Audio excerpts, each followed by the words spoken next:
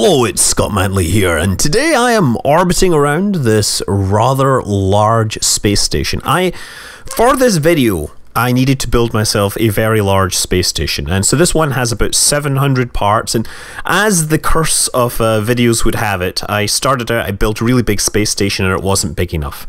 And so I had to go back and build it again and then make it with more parts, and eventually I got to this one. And this is actually happily rendering about 8 frames per second, which is still faster than, say, the transfer ship that I used in Eve or Bust. But regardless, this is a spacecraft I've built, and the reason I wanted to build something really large was to talk about a plugin which has just turned up. It's actually version 2 of a plugin, which is designed to make such massive constructions a little faster and more efficient if you plan ahead. So yeah, you can see this giant array of fuel tanks on the end. That is where most of the parts actually are. Instead of using orange tanks, I've used these clusters of these clusters of 8 fuel tanks each in a single array, and essentially join them all up. So it just looks a little cooler, right? So let's see how I actually did this. Now, if you want to build these things, right, you'll end up... Well, if you do it the easy way, using the quadcoupler, then of course you end up with things not being joined, and then physics kicks in and things start to fly apart and explode, and, well, you know, it's not good. So of course, how you do this is you use docking ports, and you can set the docking ports up now so that they are face to face in the construction, in the hangar when they're being built, but they are not actually joined until the model loads for the first time, and then it registers that the ports are facing each other. So what I do is I drop this in and then pick this up, shift it back, and to stop them, to make sure they're attaching to the right thing, I put this little structural fuselage in there. And that then lets me put these ones in and make sure they are attached to that bottom piece first. So attaching one of those, obviously I'm using Alt and click, if you don't know, that lets you copy a piece, so it's much faster to duplicate pieces off the model, and that there will essentially hold those tanks all together at both ends and make the structure rigid, right? So of course I do Alt click and copy that out, and let's load this and see what it looks like. And it sways a little. You can see those docking ports are being strained, but the thing refuses to explode. It's quite strong under this, under the forces applied to it, and it is able to resist the force of gravity.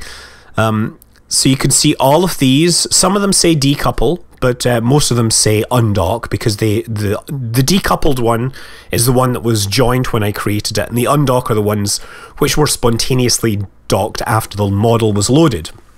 So, if I drop this, well, it lands and bounces around, but I guess that one doesn't follow. Let's drop this one as well. Oh, there's something exploding now. Let's drop this one. And lots of explosions, bits falling apart. That's great. Okay, so we're reduced to a small number of pieces, but the main reason for this video is because of the welding plugin. Now, the welding plugin lets us do something like this without using the trick of docking. So instead of starting out with the end plate, I start with one of the fuel tanks as my root object, because the end plates aren't allowed as start objects, apparently because they don't allow surface attachment. So I build up the structure without the docking nodes. The docking nodes in this case are unnecessary. The only thing that's necessary is some patience to get these things associated with the correct nodes. There we go. Now we can slap the end plate on the end, and of course only one of those things will bond, right? And I'm not sure which one, but only one of those will actually join up. Now I can drag this up here and weld the part together, and what this does is it will create a new part with all these parts glommed all together with the correct mass, the correct fuel content, and various other features, so I can now use that as a part in my designs. Now, there's limits to this. You can't have things with tons of docking ports as one example, right? Because it doesn't know what to do, you know, it doesn't know what to do with multiple parts. So generally stick to fuel tanks, structural parts, engines maybe, but it'll tell you if it's not sure what to do. So see the part, it comes out and it works just fine. Now let's take the end of this, copy it out, Excellent. So now we have the same structure we had before, and we'll stick on another docking node at the end here just to make sure that we've got the complete model here.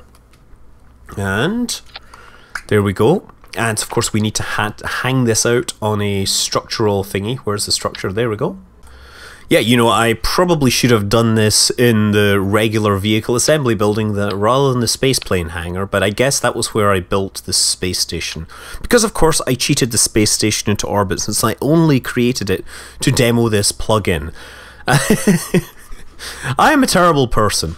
But hey, we load it up, and what happens? Look, it loads up and immediately falls apart. Okay, so it doesn't quite work the same way. It guesstimates what the strength of the object and the joints and everything should be, and you know, may or may not get them wrong.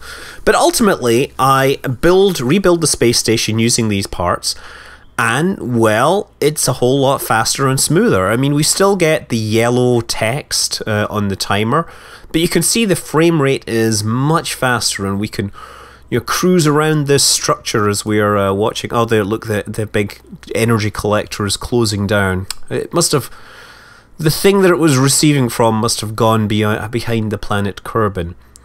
But there we are. This is all built mostly with parts from, well, the extra parts all come from the interstellar pack. So we have, you know, the nuclear reactors, the warp drive, the antimatter collectors, that kind of stuff going on. And yeah, there is an array of 20 of these objects that I created. 20 of these composite objects, and even though the joints aren't proper when they're created as separate objects, it doesn't matter because they're just converted into a single collision mesh, and that seems to work just fine, even though the joints at the end seem to be a little weaker than they would otherwise be. You know, joints and stuff are... there's no real science, I think, to the numbers. It seems to be a lot of guesswork going on. There we are at the end. This is the nuclear reactor. That is the warp drive there, and... well, apparently that ring is filled with some sort of invisible, dare I say, exotic matter. So I have to fly around it nevertheless. Those are the giant radiators, of course. We have a nuclear reactor and we have an antimatter reactor, just in case we collect enough antimatter. We're charging up that warp drive, but we don't have any other drive systems enabled on this thing. Look. This thing is positively streaking along when you compare it to the previous one. So yes, this is the welding plugin. It's by Ubio Welding Ltd, or just Ubio. It is on Kerbal Spaceport. There is an older version, but make sure you get version 2.0. Also, as I said, the configurations that it produces may not be perfect, so it's, you know, totally acceptable to muck around with them if you feel so inclined. I mean, I just cheated 2 space stations into orbit, so I don't mind you messing around with your part configurations. Anyway, I'm Scott Manley. Fly safe.